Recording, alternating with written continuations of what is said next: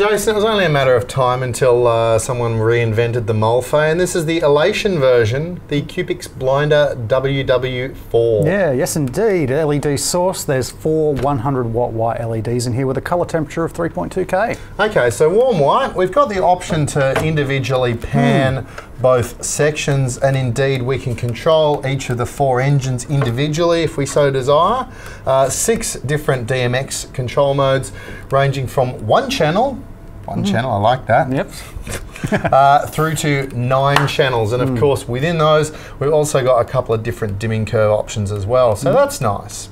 Yeah, also runs flicker free if you want to use it for TV and film, which is useful. That is very useful. Now they quote a 62-degree beam angle and a 100-degree field angle. I think you would do well to pay attention to the 100-degree thing, because it is a very wide output indeed. We're quite a long way off axis here, and you'll see if I spin this, we start to illuminate Jason. Look, I don't mind this. I think it's a cute take on the Mulfay.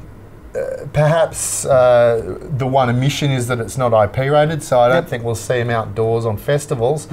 I may be wrong. Certainly, if you know what the weather's going to do, that makes it a lot more predictable. Good safety anchor point, RDM capable, both 3 and 5 pin XLR and RJ45 connections as well, plus PowerCon loop through. Yep, and it's got the output because, you know, I was in fact blinded. So, you know, there you go. And like in fairness, we're running this way down on capacity. We'll insert some cutaways at some point so you can see it run full tilt.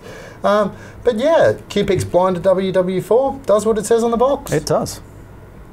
Thank you so much for watching Gearbox. If you like what you saw, please give us a thumbs up. And if you'd like to see more videos, don't forget to subscribe to our channel by clicking below. We'll see you next time.